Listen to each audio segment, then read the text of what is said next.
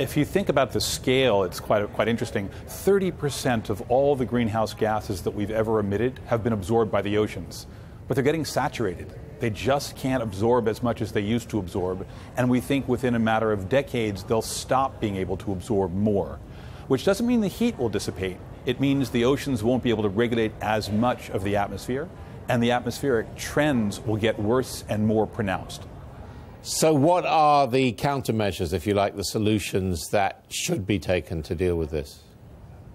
Well, there's a different series that you'd want to deal with, both to minimize emissions and then to manage effects. On the emissions side, ultimately it has to be a climate change agreement. We have to move forward with the commitments we made in Paris and the next round of commitments after that, and reduce the greenhouse gases that are leading to these changes. Carbon dioxide, which is absorbed by oceans and leads to acidification, isn't going to be stopped by an effort to manage the oceans themselves. You have to manage it at the source. And at the other end, you have to manage the impacts. And the impacts come from damages to coral reefs, they come from movement of fish species, they come from sea level rise. All of those require a host of strategies that are different from those to minimize emissions. And what about the polar ice cap? Because, as you know, there's a lot of argument about this. Some people say, well, the ice cap historically has come and gone.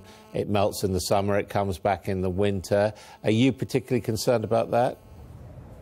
I'm deeply concerned about it. Now, we should distinguish a little bit between the northern ice cap, which is largely floating on top of the oceans, and the consequences of its melting, which is really going to make the oceans fresher. That salt water is diluted by all the fresh water that's in the ice.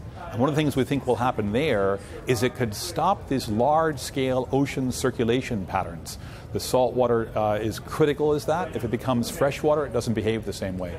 And on the Antarctic side, we end up with land-based sources. And melting of those ice caps is going to lead to an enormous sea level rise. So we have problems on both poles, and they're looking more and more severe. And if you look at this conference, the third Our Oceans conference, called by the Secretary of State in America, what has changed? What has come out of this conference that might actually deal with these problems? I think a number of different things are coming out of the conference. The first is just an elevation and a recognition of the seriousness of the problem. The second, a whole host of pledges made around a variety of actions that people can take, mostly focused on the ocean side. So they're looking at mitigation, minimizing risk and damage. We're setting aside enormous areas as reserves for species so that they can actually continue to be sustained. We're looking at some no fishing zones. We're also looking at coastal protections. One of the problems we have with oceans is not just climate, but all these land-based sources of pollution. Managing those, an enormous benefit.